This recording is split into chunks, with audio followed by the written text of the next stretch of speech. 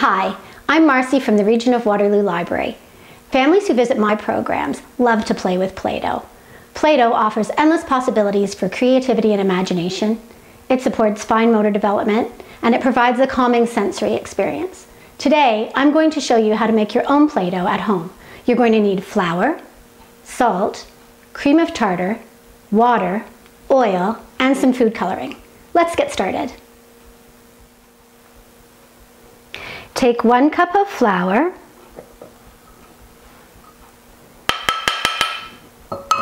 1/4 cup of salt,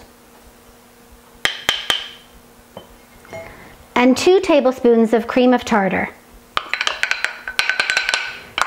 and combine them in a medium pot. The cream of tartar is important because that's what's going to make your Play-Doh soft.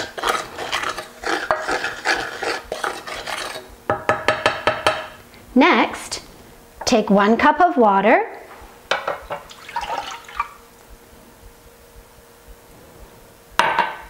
one tablespoon of oil,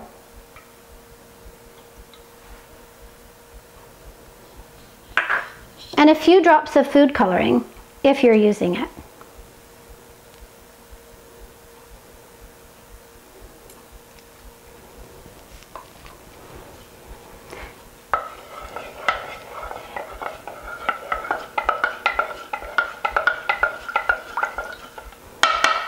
Pour your wet into dry,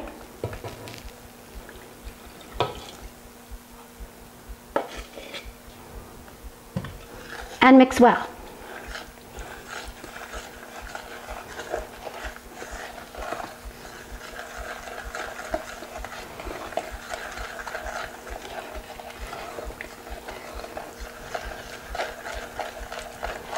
This is a cooked recipe, so we're going to move to the stove and cook the mixture over a medium-high heat until a fat ball forms.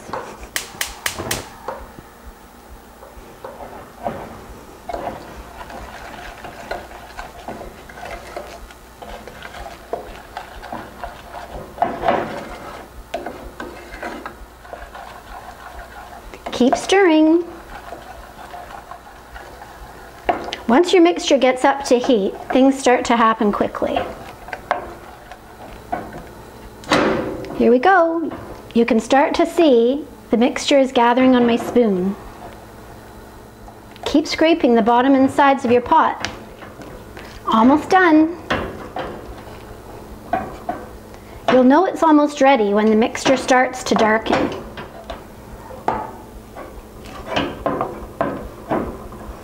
There's my big ball.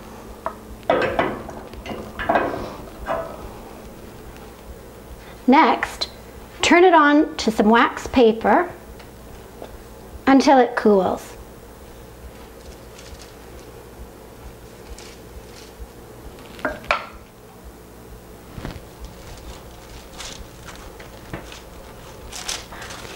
Once it's cool, you can knead it into the consistency that you like. Once it's cool enough for little hands, you're ready to play. Store your Play-Doh in an airtight container in the refrigerator. I hope you have lots of fun with your new Play-Doh. Thanks for watching. Please visit us at rwlibrary.ca to explore all our great free online resources.